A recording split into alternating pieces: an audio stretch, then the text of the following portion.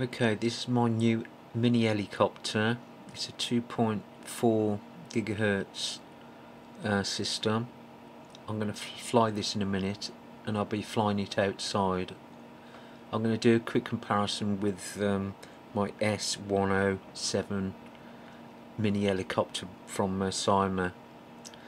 This one is from WL Toys.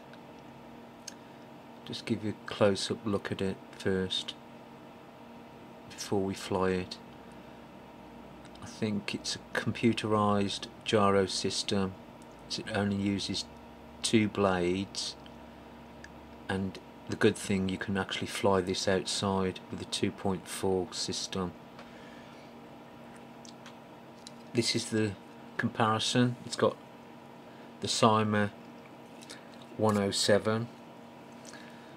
It has 4 blades. I think they counterbalance each other. One flies the one way and the other flies the other. But this is an infrared. It's well built with aluminium or alloy.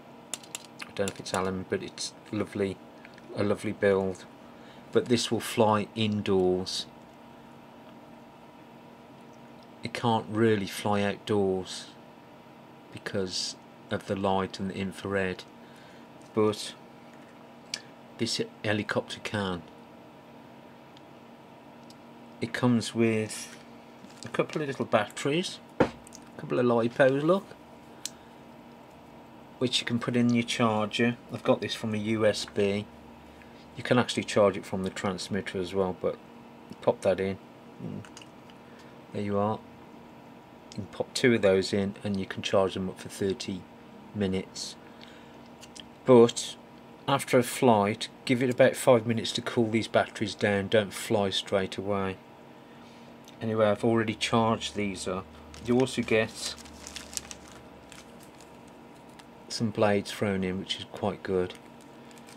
But if it looks like you're going to crash, always switch off the power to the Hele to save your blades, because it's made to crash anyway. Look, you see the parts are flexible.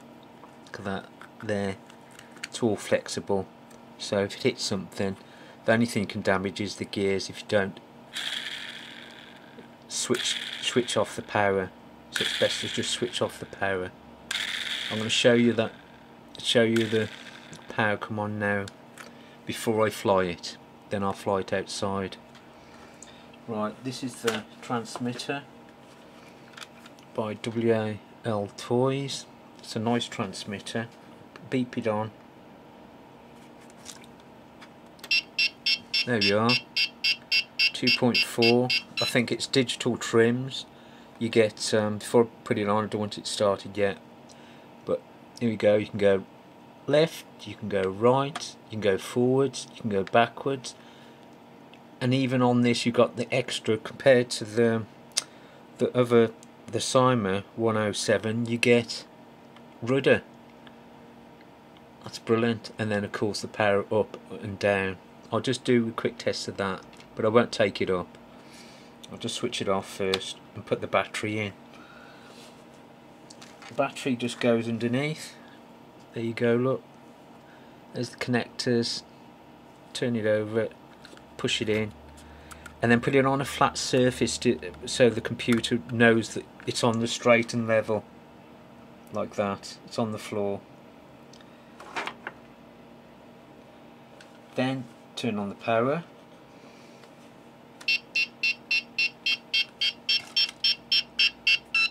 There, it's hopefully connected up. And I'll just spin it round, spin the blade around. I'm not going to take off. I'll take off outside. There we are.